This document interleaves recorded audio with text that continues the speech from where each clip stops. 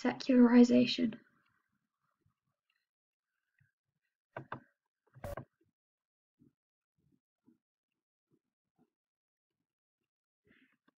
The secularization thesis.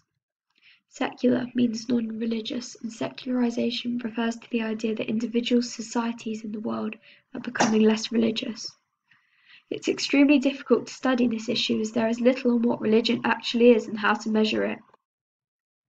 Problem: if we can't measure religion, how can we measure if it's declining?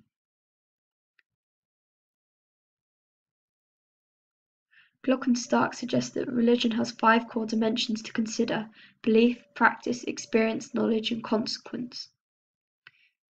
Even when a definition is decided on for religion, it is equally as difficult to define secularization.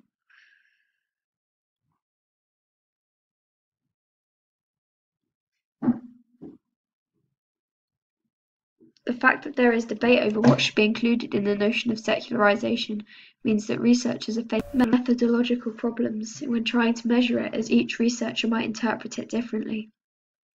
Validity.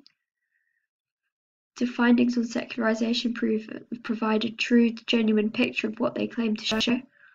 Reliability.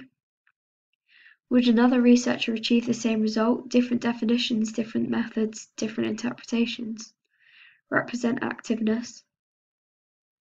Can findings be generalized to the whole population or just a minority of the population? Why might it be difficult to obtain information on religion from people? What is wrong with the following question taken from the 2001 census? What is your religion? What is wrong with the following question taken from the 2001 British Social Attitudes Survey? Do you regard yourself as belonging to any particular religion?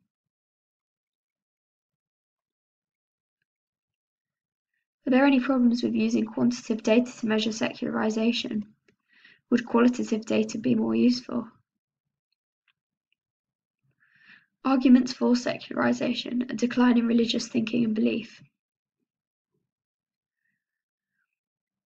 With the advent of industrialization, people would start to look towards science and rationality rather than religion and the supernatural.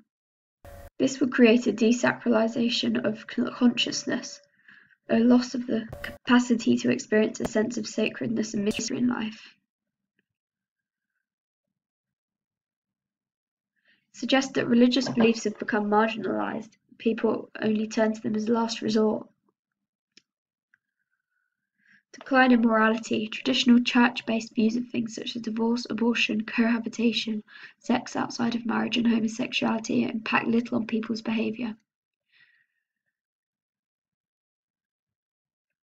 Postmodernists argue that meta-narratives like religion have lost their influence as people are more likely to control their own identities in a liquid or pick-and-mix world.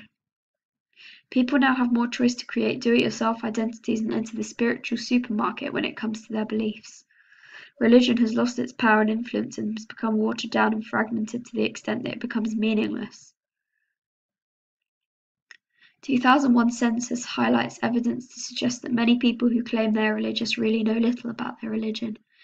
72% showed they know little about the life of Jesus or the meaning of events such as Easter and Christmas.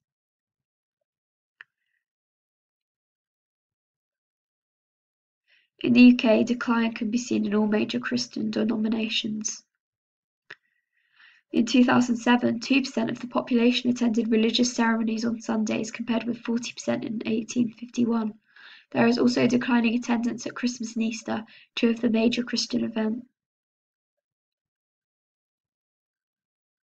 Fewer than half of all marriages in the UK involve a religious ceremony. Less than a quarter of babies are now baptized, compared with 2/3 in 1950. 100 years ago, half of children attended Sunday schools. If current trends continue, however, Sunday schools will become extinct in 2016. Despite the growing numbers of NAMs and NRMs, membership is still very small. Also, the group of new NRMs or NAMs is insignificant to the number of religious movements that are collapsing. Bruce points out that less people opting for careers within Arguments for secularization. Decline of power and influence of religious institutions. In the Middle Ages, the church or religion was a dominant social institution which had enormous wealth, power, and status. This is not necessarily the case in contemporary society. As pointed out by Bruce earlier, the church and religion is marginalized within today's world. There is various evidence to support this view. Many church buildings are left dilapidated and being left to crumble today, even though in medieval times even the poor donated the upkeep of grand ornate churches. The church has lost many of its powers to other institutions.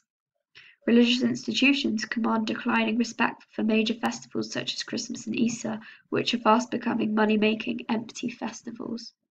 The church has little influence over social policies, e.g. civil partnerships are legal now, despite opposition for some religions.